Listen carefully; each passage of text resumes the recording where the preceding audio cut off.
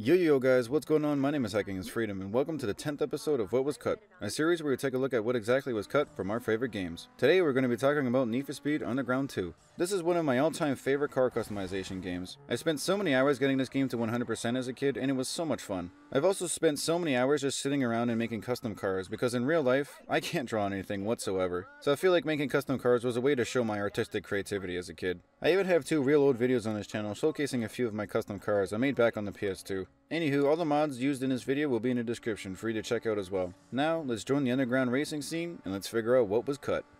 First up, we only have a few maps left over in the game's files, so let's go over those first. This first map is pretty well known. It's called Performance Tuning Track, and has an outer ring for testing speed, and an inner part for testing handling and drifting. This next map is called Replay Cameras, and judging by its name, I'm sure it was used to test the replay cameras. Sadly, everything here has been deleted, and it seems to cause some background errors in the game's engine. The dyno testing area is actually the entire Bayview Speedway track. Most of the time, small places like this are in their own world space or just pushed way under the map.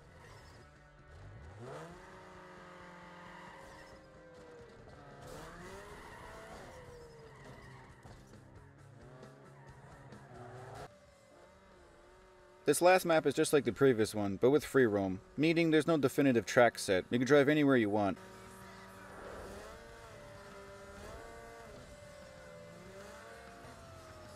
Next, let's talk about the various cut customization options. I have no idea why some of these were cut, to be honest, as most of them still fully work. Hood decals were originally planned to be in this game, just like the first Need for Speed Underground, but they were cut for whatever reason. However, these decals can be re-enabled with the extra options mod on PC.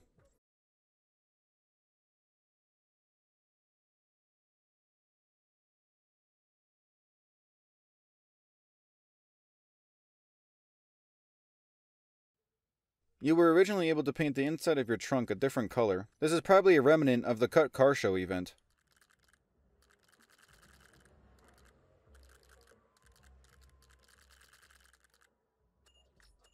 Cabin neon was planned for this game too. It's still fully functional and can be enabled with the Unlimiter mod.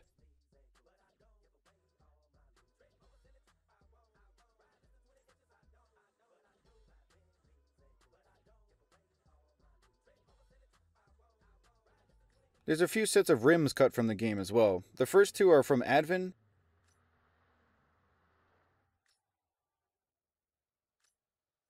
and there's 6 from Oasis.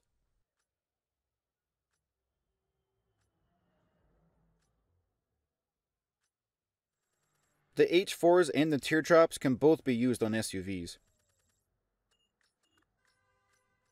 You may also notice there's multiple tire sizes. This was pretty much just blocked off to the player, as it fully works for every type of rim, and it's even in the demo version if you use the debug menu. Also, according to the debug menu and this icon, you were once able to customize fenders. I'm not really sure what the customization would have been, but if I had to guess, it probably would have been fender vents, because nothing else really goes on a fender. License plate customization was planned, but it seems it didn't get that far in development, as no builds of the game feature it. However, it is mentioned in the debug menu in the demo and retail version of the game. The developers were testing vinyl transformation at some point, which would have been a great addition to see in the final game. Only this icon remains. I guess it was cut because it didn't work well enough? Lastly, we have an icon for roof customization, not to be mistaken with the roof scoop customization. By the icon, it seems this would have been customization options for the actual roof of your car, like making it convertible or having a chopped roof or something like that.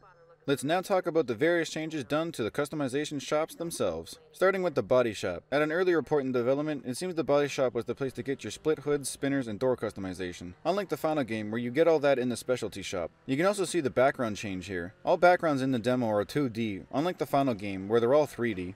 The paint shop in the demo originally had some graffiti on the garage door, which was completely removed in the final game. The sign said paint shop in a graffiti style of text rather than just graphics like we see in the final game. The background was of course different, and finally the paint seemed to be much more organized. Personally, I think this background looks hideous. I'm glad they changed it.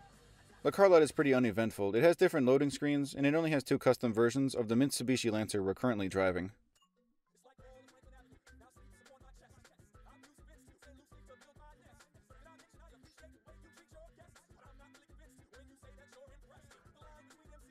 The performance shop didn't change all that much either. Just the background, the highlighted text was yellow instead of lime green, and the color of the upgrade bars was blue in the demo. However, at another point in development, it was also yellow before we finally got the orange color we all know and love. Before the specialty shop was a thing, it was originally just an audio shop. Only speakers and neon glow are visible in the background as well, which kinda supports this theory. There's also an unfinished shop that still has the original name in the demo. There's a purple light outside this parking lot in the demo. Usually the purple light indicates a garage, so maybe the developers were planning on making a system like Forza Horizon 2, where you can go to a car meet, choose your car, and race others. That would have been pretty sick to see in this game, to be honest. Lastly, there's another purple spot in this area of the demo, but I can't seem to drive any closer to it. This honestly looks like another meetup spot, but just smaller. It's the moment you've all been waiting for. It's time to talk about all the unused cars. These first 6 cars were all featured in the original Need for Speed Underground, but they were supposed to come back in this game as well. Those being the Subaru Impreza 2.5 RS, the Acura Integra Type R, the Mitsubishi Lancer ES, the Dodge Neon, which is my personal favorite by the way, the Acura NSX, and the Honda S2000. All these cars have data in the demo version, although they're highly unfinished. You can restore all these cars on the PC version with the Olympic Imports mod. However, some cars don't have certain customization options, such as bumpers, lights, carbon fiber, stereos, wide bodies, doors, and hoods. None of these cars can have any vinyls as well, although decals still do work. Here's some of my custom creations using these cars.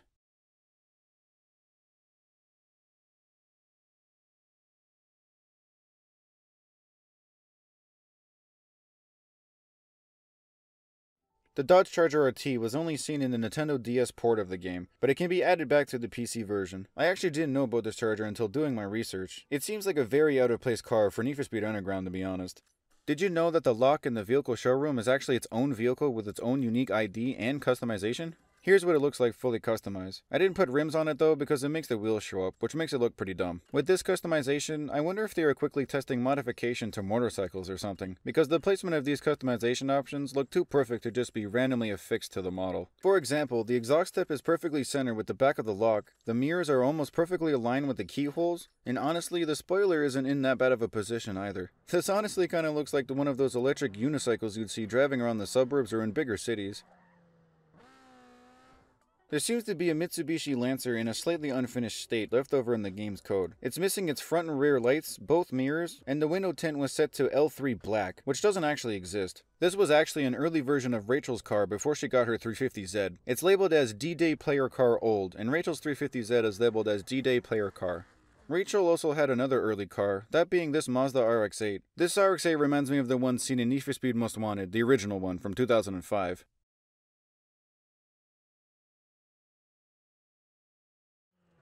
These next few cars I'm going to show I believe were all supposed to be used by other AI drivers, as all of them have AI somewhere in their name. So, this first one is labeled as 300 GT Blue, and this is basically a test car, or the vinyl didn't load properly and it's just using the default vinyl texture, which happens to be the debug vinyl.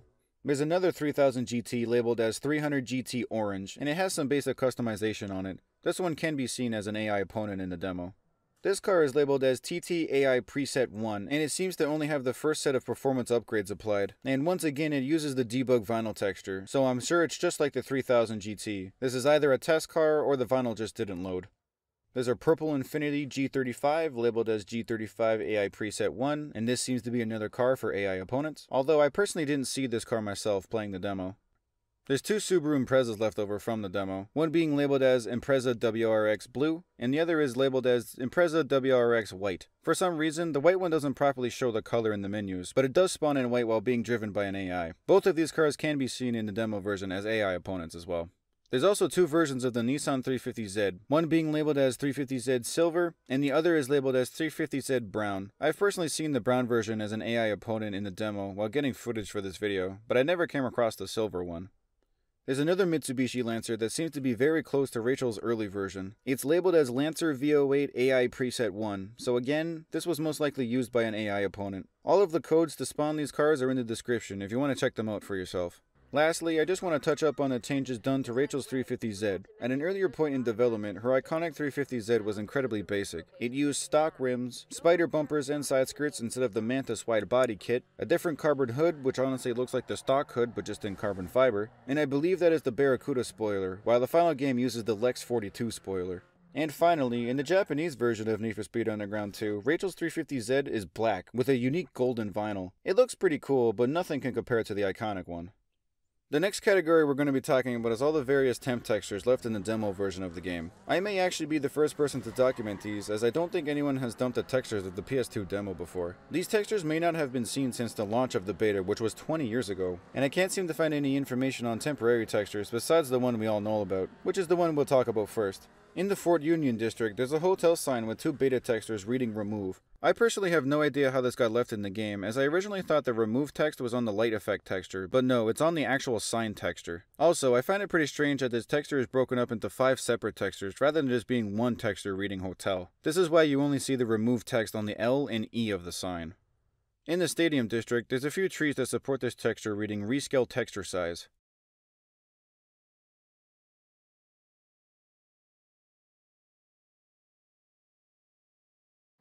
This texture here kind of looks like the top of a church, but there's also another texture that has the same color palette. Perhaps these two go together? There's a random door texture that looks like it belongs to some sort of office building or retail shop. This is the only texture that has unique developer text reading remove in pink with an exclamation point. None of the other textures have this exact combination, so I guess the developers really wanted this texture removed. This next one I'm not really sure what it's supposed to be. It looks like either a fence or a grate for something.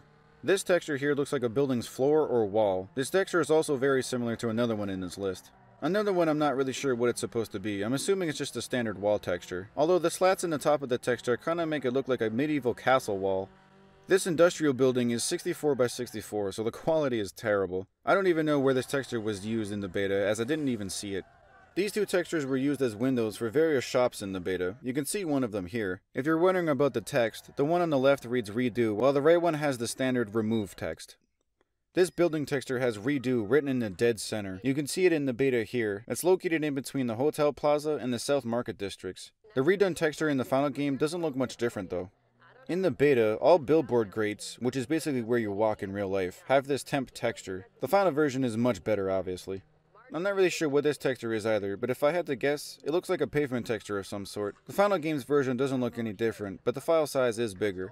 This texture here was used as a floor and as a wall in the beta, so I'm not really sure what the true purpose was for. It looks more like a floor to me. Here you can see it being used as a floor, but there's another building that's entirely made out of this texture. You could find this building in the Fort Union district. The final version of this texture seems to be darker and high resolution. I'm assuming this texture is supposed to be siding or possibly the roof of a building. The only difference being the resolution was doubled in the final. Lastly, in the Cole Harbor district, the gas station had a temporary texture that actually looked pretty good. You can see it here. And while still on the topic of textures, let's go over the various textures that have been changed from the demo. The game's logo was pretty dull in the demo, completely lacking all color, and the 2 was in a different position. For some reason, the Motel Inn actually had a unique name in the demo, that being the Morgan Inn, and that sounds so much better than just Motel Inn. Although, I'm sure this was cut for legal reasons, as there's an actual Morgan Inn in San Simeon, California, which if you didn't know, Bayview is based off of cities in LA and California. All highway signs are in a much more basic state in the demo, just showing the name and the arrow pointing to the destination. All billboards around the highway use this for lease texture. I find it pretty funny that developers decided to add a custom texture to unfinished billboards specifically saying for lease, like it's real life or something. The loading screen in the beta was completely different as well. Here's the comparison. The middle car in the background of the demo's loading screen is actually the cut Subaru Impreza we spoke about earlier. The barriers stopping you from accessing certain parts of the map were quite different too. In the beta, they looked more like actual road barriers, with white lines painted on them and text reading Open November 2004, while in the final game the barriers were red and black with a basic lock design. The barriers while in a race are a bit different than the final games as well. In the demo, they seem to use a much faster animation, and there's an actual concrete barrier on the ground too. The final game scrapped the concrete barrier and changed the animation. Lastly, in the demo while in a race, the track was outlined in a light blue color, rather than the basic white outline we have in the final game. Next up are the massive changes done to the map itself. Get ready, there's quite a lot to talk about. This map here is one of the earliest I can find. It honestly looks like a GTA style map. It's basically concept art, but you can see the developers didn't stray too far from this original design though. The biggest difference is obviously the most noticeable. This whole area up here is labeled as Desert Drive, and it has a bunch of unique things that would have been pretty cool to see in the final game. In the middle of Desert Drive, there would have been a wind turbine farm, as these icons here are of wind turbines, and underneath that is labeling that says wind farm. Just down from that is an area labeled as sand dunes, and I'm not really sure how that would have played out in a game that's based around underground street racing, but it still sounds pretty cool. Just to the right of the sand dunes, there seems to be a small town. I unfortunately can't read any of the labels here. If you have any idea on what they say, please comment down below. Lastly, for Desert Drive, the radar dish up at the top seems to be labeled as 5211. I'm not sure if I'm missing something here, or if that's literally just some random name. At the bottom of the map in Cole Harbor, there were once plans for you to be able to access a racetrack of sorts. I wish I could read the subtext here. It may tell us what type of racetrack this was supposed to be. Fort Union was originally called Old Town. City Center is pretty much non-existent. South Market originally housed two totally different districts, those being the financial and entertainment districts. Beacon Hill doesn't seem to exist either. The only main labeling we have is this text in red reading Mall. Jackson Heights was originally broken up into two districts, those being Forest Drive and Estate Homes. And lastly, this island close to Beacon Hill is very strange. I don't really see why this was even put in the map, as it seems to have no purpose and no labeling even in the concept art stage. I'm sure there's still stuff to cover in this map like the train tracks and stuff, but let's move on to the others. This version of Bayview was the first version to hit the game, just after the concept stage. You can still see quite a lot of similarities to the concept map though. The biggest change is obviously the removal of Desert Drive. It's also fun to note that Pigeon Park is still absent in this stage of development. Oddly enough though, the stadium road is on the concept map, but it's not in this version. Other differences are just road layouts. This second version of Bayview introduced Pigeon Park, albeit in a very basic state. The stadium road came back as well. Other differences are just road layouts, but one I do want to highlight is this section here. Talk about spaghetti roads. The third version of Bayview didn't have that much change from the previous version. Mainly Pigeon Park got more refined, the stadium road was removed again, Jackson Heights got those super squiggly turns up by the TV tower, and the layout of Cole Harbor was slightly altered. This fourth version of Bayview was featured in the PS2 demo, and it's very close to the final game's map. A lot of the spaghetti roads are still here though. However, Pigeon Park now looks fully complete. Some roads got changed in Beacon Hill, the airport was completely redone, and Jackson Heights received its final touches. And this is the map we all know like the back of our hands. However, there were a few changes from the demo to the final. Mainly, those awful spaghetti roads are gone after so many complaints from beta testers saying it was too confusing, and the airport got an additional turnoff on each side as the demo only had one. As we come to the end of the video, let's talk about the various oddities I found throughout the game. Did you know that hot air balloons were supposed to appear in the stadium district? I'm not really sure why the developers cut this, as it makes the area look so good, especially at night. However, if I had to guess, this was most likely cut for performance reasons. I'm sure you saw this in my previous footage, but all the shop icons were originally square. I think this was done to make the shops more distinguishable from the races, just to make the demo more easily understandable. The demo version only had this skybox, while the final game uses all three for depicting various times of the night. I'm sure the developers wanted to show this off in the demo, but it was most likely not ready in time. In the Hotel Plaza district on the demo, a neon sign reading Lounge has been completely removed in the final game. I'm sure this was done to keep the E rating. Also in the demo build, the song that plays in the main menu is The Keys to Life versus 15 Minutes of Fame by Atmosphere, rather than the iconic Riders of the Storm by The Doors and Snoop Dogg. I'm assuming the developers didn't have that song ready for the demo quite yet, so they just used that song by Atmosphere instead. This texture here is of the player model, which is the silhouette you see when driving your car. But for some reason, there's two other versions. I believe this smaller one on the left side is the driver silhouette for NPC traffic cars, but this other one in the middle I have no idea. Possibly it was for AI opponents in races? However, I thought they used the same textures as the player silhouette. Let me know in the comments. Do you remember that gorgeous looking city skyline in the background when coming down from the top of Jackson Heights? Well, this is the texture. I gotta say, the developers did a really good job at making this look realistic in game.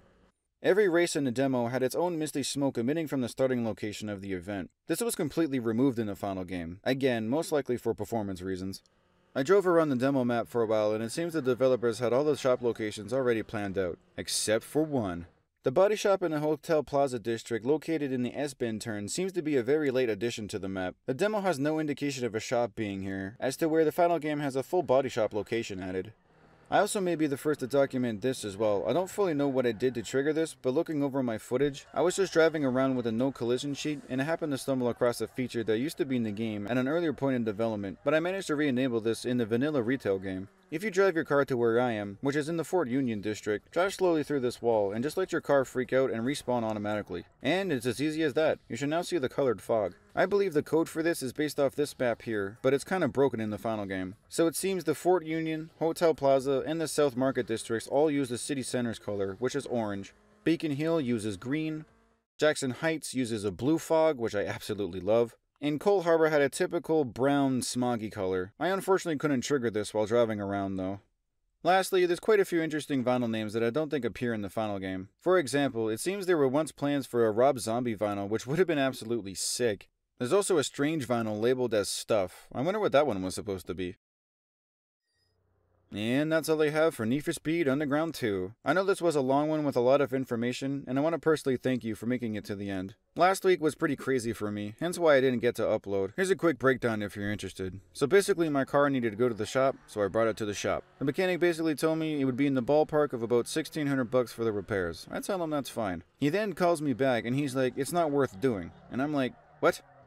Like, I literally told him it was fine, and like, he basically refused to do the work and refused to take my money. Like what mechanic refuses to take $1,600 like dangling under their nose? I don't understand. That's crazy. Anyway, I happened to find another car for a great price, so I just bought that instead. I also managed to snag an Xbox One development kit, and I have the XDK transfer device coming in the mail, so a video on that will definitely be coming soon. Also, if I sound different, it's because I managed to finally upgrade my mic after like 8 or 9 years of using the same basic blue snowball with no pop filter. So I finally upgraded to this bad boy here. Anyways, hopefully the upload schedule can get back to normal after all that craziness. And yes, I'm still planning on uploading that early build of Disney Universe. Anywho, if you have a suggestion for the next What Was Cut episode, please feel free to comment down below. With that being said, thank you so much for watching, and I'll see you in the next one. Peace.